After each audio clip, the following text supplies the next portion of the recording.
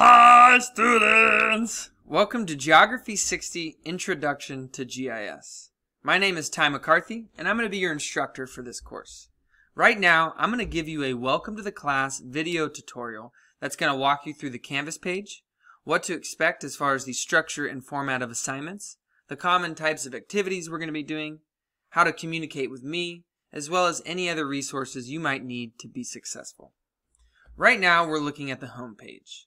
Underneath the banner are blue links that will take you to the pages and modules we're going to be accessing on a weekly basis.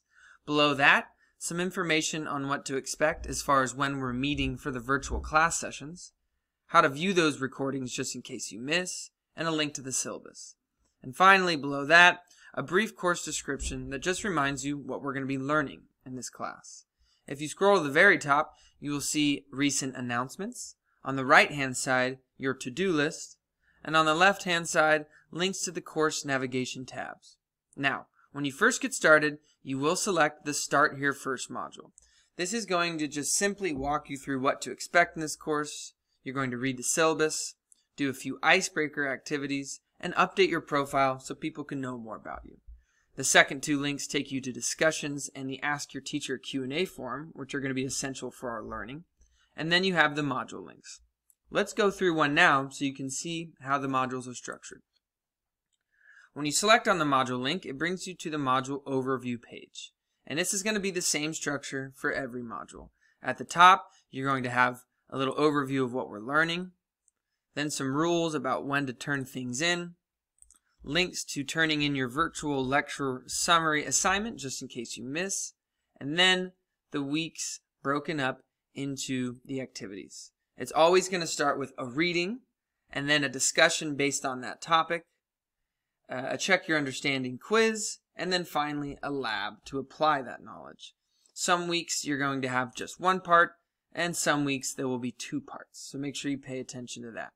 And then at the bottom of the overview page, you will have resources, links to any lecture slides I went through during the virtual class sessions, any handouts or videos you might need to help you.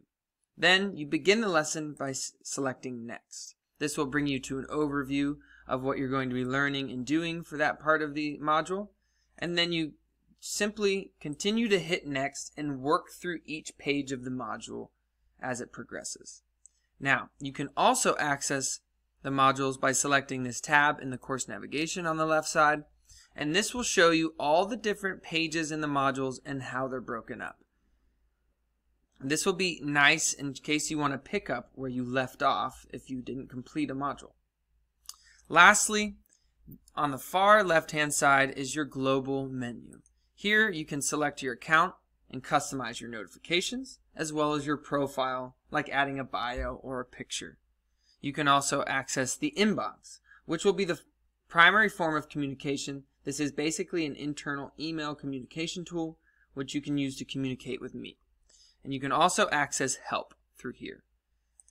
So that basically sums up how the course is structured, what to expect. I'm really looking forward to having you all in my class this session, and thanks for listening.